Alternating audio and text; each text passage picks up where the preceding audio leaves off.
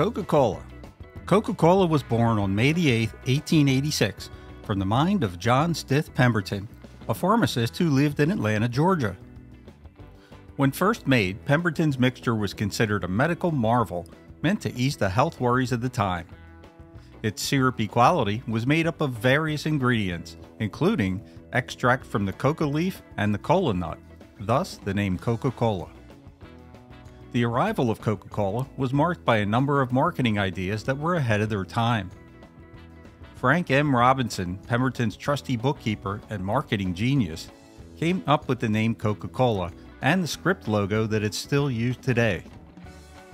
The syrup, when mingled with sparkling carbonated water, made its first appearance at Jacob's Pharmacy in Atlanta, where it quickly caught on.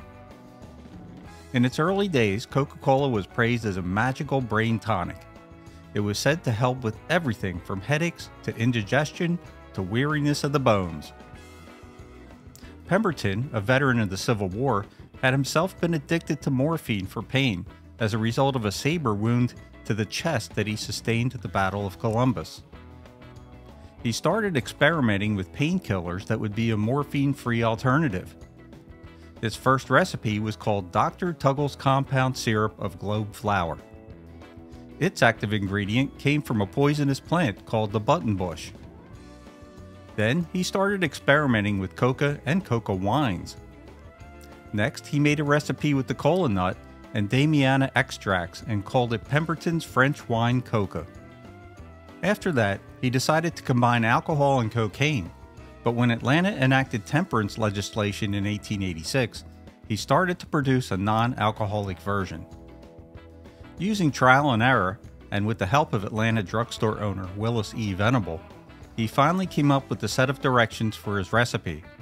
But the magic wasn't complete until he accidentally blended the base syrup with carbonated water when making a glass of the beverage. This happy accident is a reminder that sometimes the best things come from unexpected circumstances.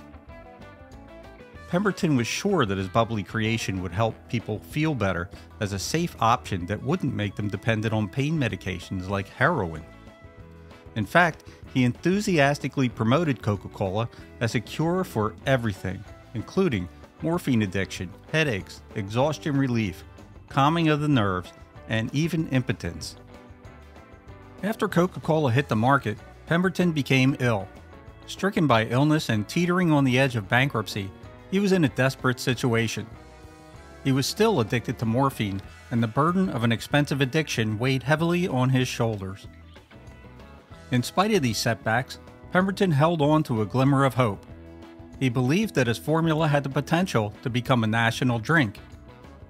With this vision in mind, he tried to retain a share of the ownership to pass down to his son, ensuring a lasting legacy. However, Pemberton's son had different aspirations. The allure of money proved too strong, and in 1888, both father and son made the difficult decision to sell the remaining portion of the patent to Asa Griggs Candler, a fellow pharmacist who was also a business tycoon and politician. The transaction was rumored to be around $2,300 US and was a pivotal moment that shaped the future of Coca-Cola. In 1892, Candler founded the Coca-Cola Company and trademarked the brand. And so, the tale of Coca-Cola comes to a bittersweet conclusion. Dr. John Stith Pemberton, the brilliant mind behind Coca-Cola, faced his own battles as illness consumed him and bankruptcy loomed near. In a twist of bitter irony, the very elixir that Pemberton had hoped would bring relief and a brighter future became the catalyst for his own downfall. And so, Coca-Cola's legacy lives on, while Pemberton's vision and contributions became a mere footnote in the annals of Coca-Cola history. As we raise our glasses filled with the effervescent elixir that is Coca-Cola, let us not forget the remarkable journey of its creator, Dr. John Stith Pemberton, a man whose dreams merged with the carbonated waters of fate, forever imprinted on the pages of pop culture history. Now, what do you guys think? Leave your thoughts about this pop culture phenomenon in the comments below. And if you like this video, please like, share, and subscribe. But most of all, thanks for watching. This is Rich from Rerun Zone. I'll see you next time.